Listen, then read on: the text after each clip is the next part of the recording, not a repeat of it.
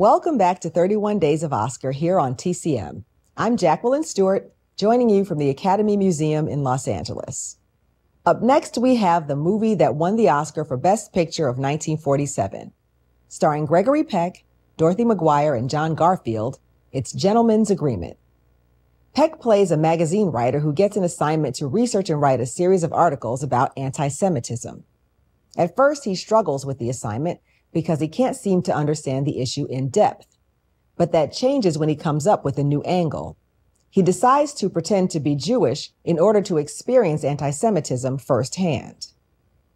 Gentleman's Agreement was released in 1947, and it marked the first time in Hollywood history that a major production tackled the issue of anti-Semitism head on. It was also the first time that the acclaimed Jewish playwright, Moss Hart, received his first solo screenwriting credit. His wife, Kitty Carlisle, later said that the job was a labor of love for Hart. Ironically, the film was produced by Darryl Zanuck, one of the few studio heads in Hollywood who wasn't Jewish. But Zanuck believed in the film's message and supervised the production from start to finish. He rounded out the cast with a top-tier group of supporting players, including Anne Revere and Celeste Holm, both of whom earned Oscar nominations for their performances.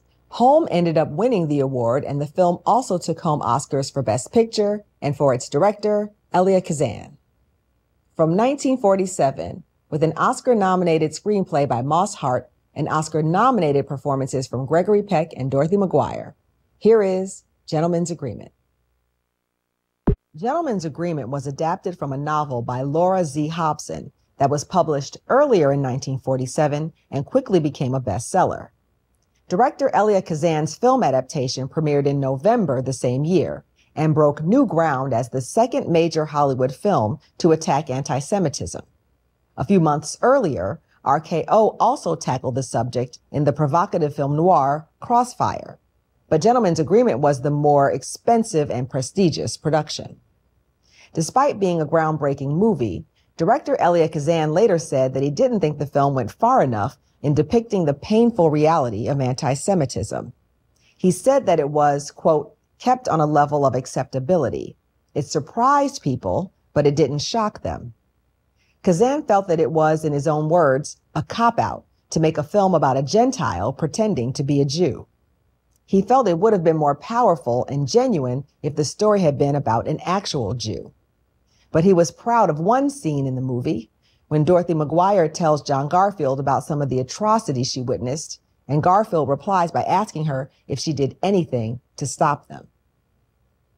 Up next, Bing Crosby gives an Oscar-winning performance in a 1944 musical that won 7 Academy Awards, including the Oscar for Best Picture.